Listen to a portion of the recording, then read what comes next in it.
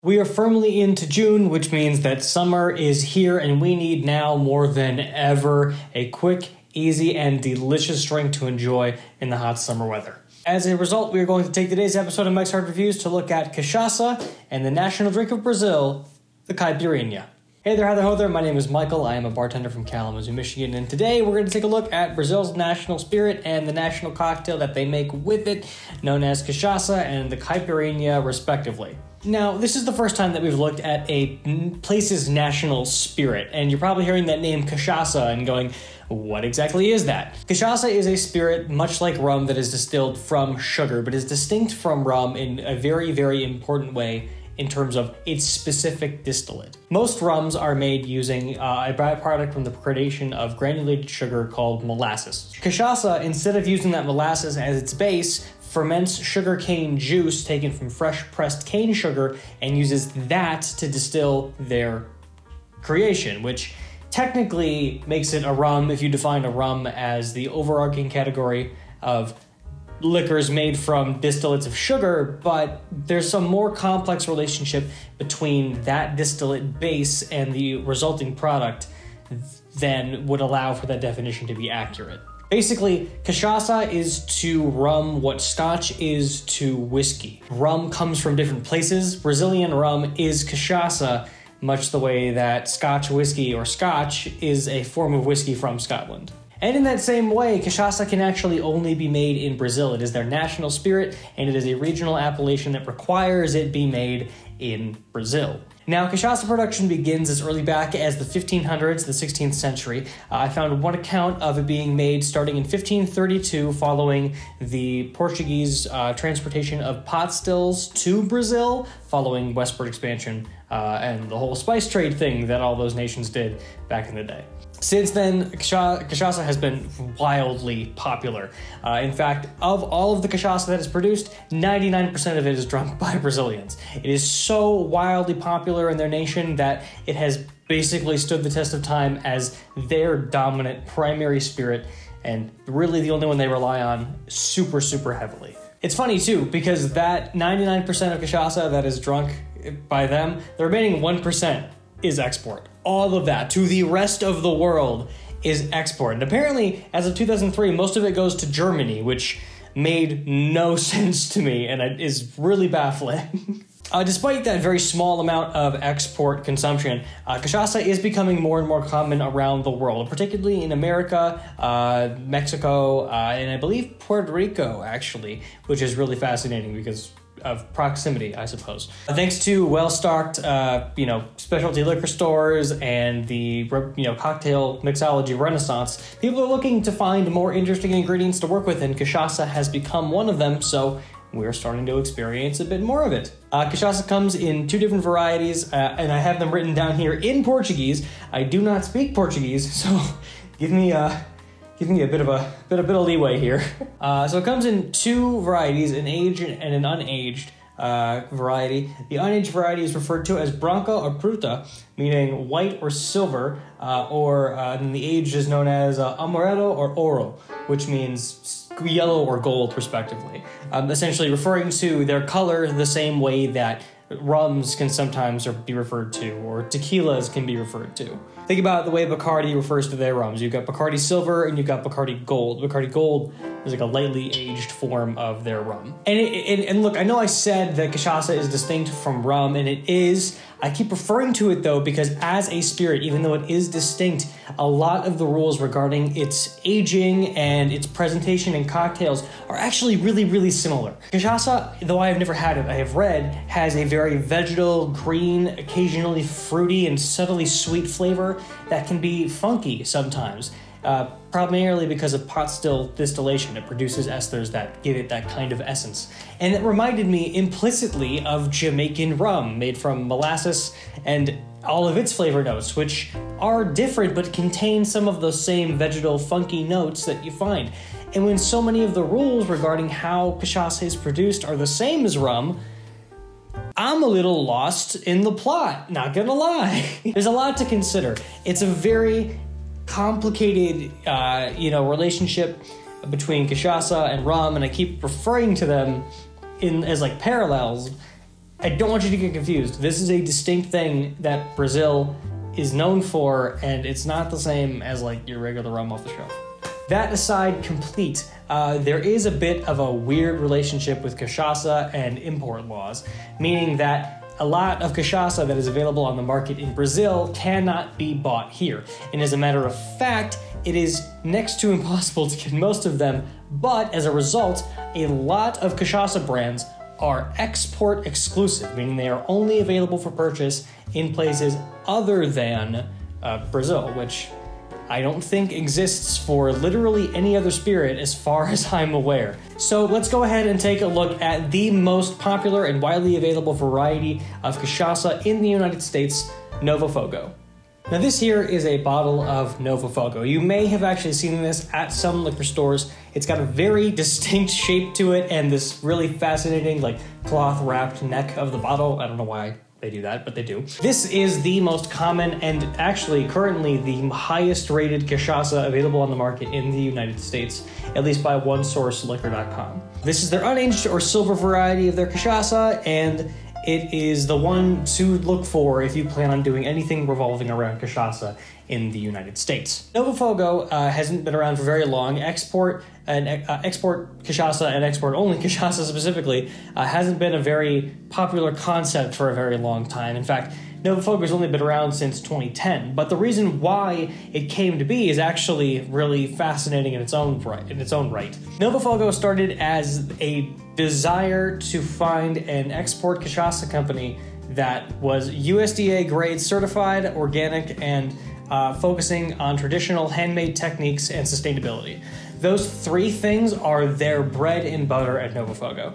In the description down below, there are links to pages on their site that will go over their process and how they focus on doing a lot of these things by hand. You know, they're man-made directly, you know, direct from the source, no chemical additives, nothing. They are one of, if not the only, and definitely the first people to be so heavily invested in cachaça as an organic substance. And that is, first of all, super fucking cool because it means that Americans have a chance to get something that is at the baseline super legitimate and directly comparable to what you would find in Brazil. Especially, you know, traditional long-standing brands that exist in Brazil, like Cachaça 51. That's the one that I saw most people referring to outside of the US. Something that compares to that without needing to be emulative. It is just that. And they just did that the best way they knew how, which is awesome. Now you might think that a spirit like this can be expensive. Not really, actually. You're paying about as much for a bottle of Novo Fogo as you are a, good bottle of rum. A good baseline bottle of rum, like a Plantation 3-Star, for example. In the state of Michigan, where I am at this time of year, at the very least, these two bottles are about the same, coming around $30, $35, maybe ranging up to $40 in some places, depending on your, regional appellations and your local liquor laws. So it's genuine, legitimate, has a reason for existing outside of just being cachaça. It is, an organic product. It is well made with traditional technique, and it is the one to get here in the States. I have never had it. The only time that I had a chance to try this was while at a bar in Chicago called 3 Dots and a Dash. It's a tiki bar located, I think in River North, technically, and they are really cool. They have Novo Fogo on their shelves, and they do make caipirinhas, but my roommate, who I was with at the time, ordered a caipirosca, which we'll talk about later, instead. So let's go ahead and try Novo Fogo for the first time. So from everything that I've read about this spirit and its profile, the way it presents, the flavors it carries, I'm sort of anticipating this to be the basic profile combination of a Blanco tequila and a rum. To sort of hit those vegetal, green, grassy, and occasionally herbal notes you get out of, a Blanco tequila, a very young, unaged tequila, and the sort of sugared impact of rum and the funky esters you get from that distillation process. I'm thinking that's what this is probably going to register as. See if we get a good cork pop. Yeah. little high on the treble, but that wasn't bad. Whoa. Whoa. Whoa, I was right. Wow, hold on. Let me pour some of this out. Let's give this a little sniff. Ooh, wow. God damn, that's crazy. So it's really leaning into those funky pot-stilled esters that you get, but it's not like a Jamaican rum. Again, the difference in the distillate is making an impact. This is way more cut like seagrass and this sort of like, oh man, it's hard to describe. It's like funky fruit, kind of like fruit that is starting to go bad. Kind of in the same way that like Jamaican rum smells like rotting bananas. That is their varietal of funkiness. It's like that, but if it was like a different fruit, I just can't tell what. There's something about it that feels tangential to some kind of spice I've had. I want to say maybe tamarind? Maybe tamarind. Maybe. It's got a really fascinating smell. Honestly, I could sit here smelling this for the next 15 minutes and just keep trying to pick it apart, but it's totally foreign to me. Like, I don't know how to describe it. It's... Okay, enough rambling about sommelier shit that I don't really understand. Let's give it a taste. Huh. So, surprisingly smooth. In fact, very, very smooth. Which is like a bad way to describe it, but essentially it's got this really nice full mouthfeel that doesn't feel super oily or super thin. It's not like water or olive oil. It's like right in between where you want it to be for a sipping spirit. And it's got this really nice presentation of all those smells I'm getting that I can't really describe, but it's a lot less volatile on the palate compared to in the nose.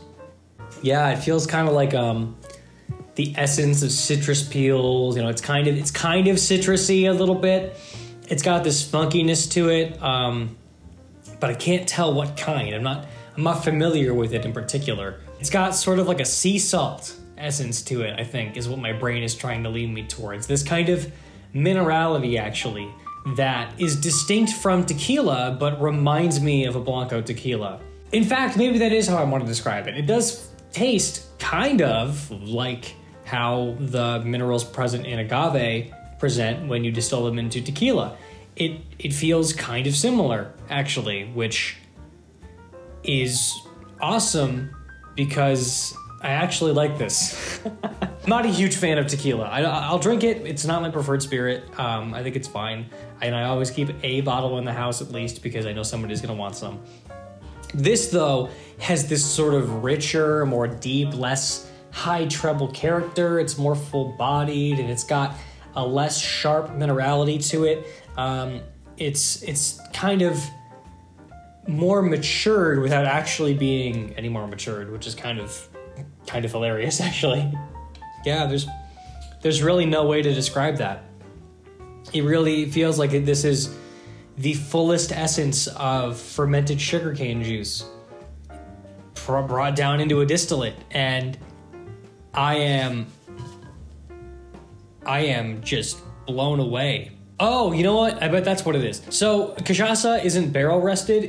When it's unaged, it's rested in stainless steel. So you are sort of embracing the minerality that copper pot stills provide alongside what is naturally occurring in their distillate. And it does really present this like sweet, kind of metallic sweet note like you get in like a Jameson, actually. But without the vanilla cookie aspect, it's more like, oh yeah, raw sugar. Not like Demerara or turbinado sugar, but like chewing on sugar cane. Which is probably still actually super sweet now that I think about it. But yeah, this is wild. This might be my new favorite rum. Well, rum equivalent. Sorry, that's reductive of me. My new favorite rum adjacent spirit. So now that we've talked a little bit about the national spirit of Brazil, let's talk about their national cocktail, which uses it proudly, the Caipirinha. Cachaça is the base spirit in the national drink of Brazil, which is called a Caipirinha. It's a combination of whole muddled lime, raw sugar, and cachaça, and essentially creates a smash equivalent sour using their base spirit. In sort of the essence of national local spirit combined with lime and sugar, it's been around for fucking forever. Scholars think that it's been around for at least as long as since 1912, the early 20th century, during the time of the Spanish flu, when it sort of evolved as a potential treatment for the disease. Now, that's pretty common for a lot of cocktails, actually. They have sort of medicinal or alchemical roots, which is really fascinating and a whole thing we could talk about separately. But in this particular instance, it wasn't actually effective. There are obviously contemporaneous accounts, subjective accounts of it working, but there's nothing about the classic presentation of a caipirinha, which includes not just lime, sugar, and cachaça, but also garlic and I think honey. It's a completely different animal, completely different beast, and there's nothing about it that would have actually benefited what they were trying to fight, unlike with the gimlet, where it's just raw vitamin C mixed with alcohol, basically. It doesn't really accomplish that goal, but it has the staying power to become a cocktail that down the line sort of cuts away all that shit you don't need, like the garlic and the honey, and I think it was served hot, and makes it something that's actually worth drinking as a modern, respectable cocktail.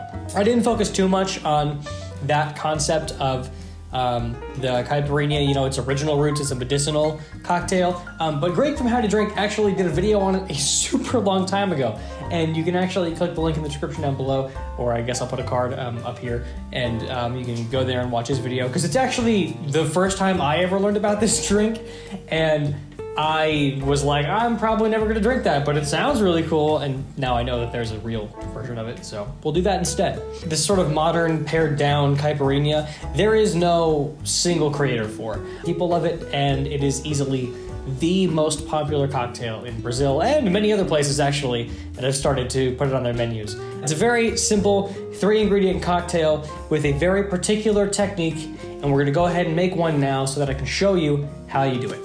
So to make a caipirinha is actually very simple process, and it uses very simple, fresh ingredients and practices. It's very, very simple to construct. So we're going to begin that now, and all you need is some granulated white cane sugar, a whole lime, and 2 ounces of cachaça. So let's make a caipirinha. You can do this either in the glass you're going to serve it in, or I'm going to put it into a shaker so I can give it a quick blitz to really chill it down and help this sugar dissolve. Aside from that, though, not entirely necessary, and you can kind of do whatever you want to get these things combined. You're going to go ahead and combine 4 teaspoons of granulated sugar. A teaspoon is 5 mLs. That is exactly the same as a bar spoon. So 4 bar spoons of sugar.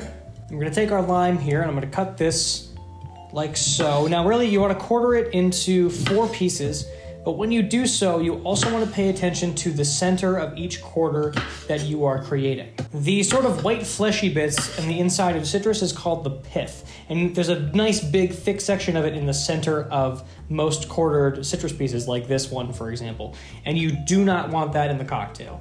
You're going to take that, trim it right off. The pith is essentially an extension of the peel. It has a lot of bitterness in it, but it has none of the essential oils that you want in the cocktail. So you trim that off to avoid making the drink too bitter, and allow us to muddle the whole thing and still get those oils out. Repeat that process with all of our quarters and toss those into our shaker. Now, before we add our cachaça, I'm going to give these a nice firm squeezing. You don't want to, bruise them too hard and extract too much lime oil from the peels, because it'll make it too bitter, but you do want to get them nice and macerated and get that sugar starting to dissolve into the lime juice. Once we've got that good and started, we're going to go ahead and add our 2 ounces of cachaça. That's all we need to add, so I'm going to go ahead and grab some ice to very briefly shake this to chill it down. Now, the thing about using whole sugar in cocktails is that it will literally never dissolve completely. This is a traditional preparation which would use a granulated sugar. So rather than shaking this a bunch until it eventually dissolves and ultimately over-diluting the cocktail, we are literally just going to crack a single cube in here to get it real cold, and then we are done. We are talking a max 8 seconds of shaking. So 1 cube cracked. I'm going to throw our cap on there and just give that a quick...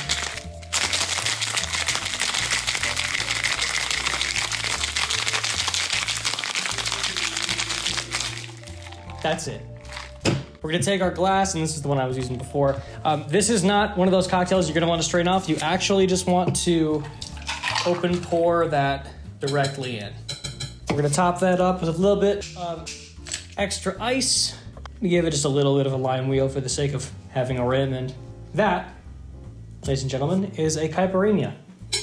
And with our station cleaned up, let's go ahead and give our Caipirinha a taste. I do not know the Brazilian equivalent of cheers, so I'll say it in French instead. Not correct, but salut. Oh man, that is so good. Ooh, that's got evolution. I like that. It's nothing like a daiquiri. I'm gonna put that out there right away. It's got, that very familiar fresh lime note, but the addition of these essential oils from the peel being rested in the drink and the whole grain sugar not fully dissolving and providing a very raw sugar-like character in combination with those very funky notes in the cachaça, nothing like it. It's so distinct and fascinating, and it's got this really bold and like tart but very candy-like character to it, and this very mature spirit flavor very prominently on display from that cachaça. Oh man, I'm in danger. I'm in danger. Oh man, it is bright and refreshing, and it doesn't hold back that spirit at all. If anything, the spirit is sort of elevated by providing it this little bit of sweetness and zest to sort of complement those mineral flavors built into it. And oh wow. There are these moments I've had throughout my life where I take a sip of a cocktail in just the right, moment in how I am feeling and what I am experiencing and saying and who I am with and what I am doing, that my brain goes, you are at peace. Not that I'm dead, or not that I'm going to die or anything, but like, I'm at peace. This is a cocktail that has done that without the need for company or music or liveliness. In and of itself, it has made me feel at ease and not in a boozed up way. And that is fucking cool as shit. Holy fuck. It's just nice and light and rich and full-bodied and tasty.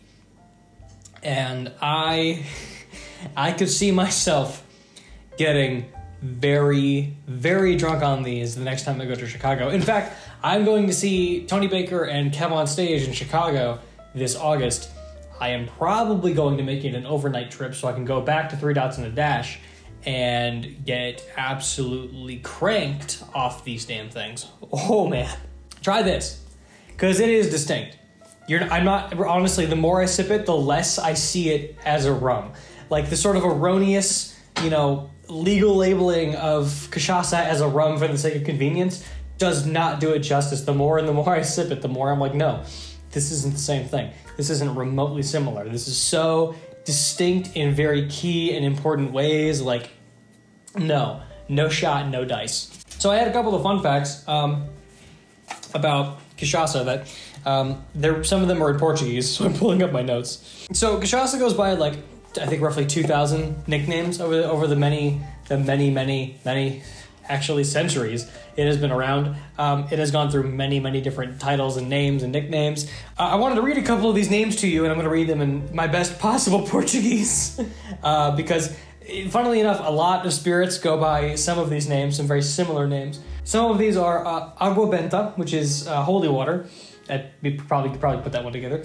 There's oh god, I wrote it too small and I can't quite read it. I think it's Bafo de Tigre, which is tiger breath. Tiger breath. And that one feels mean.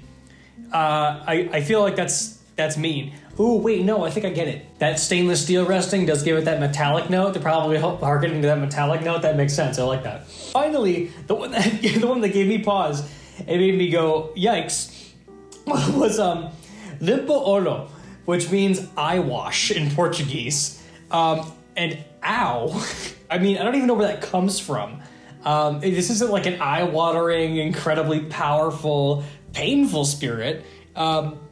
I dread to think of where that name came from. So that is Cachaca and the Caipirinha, a cocktail national to Brazil, and one that they are not only incredibly proud of, but one that everybody at home should go out of their way to try at least once.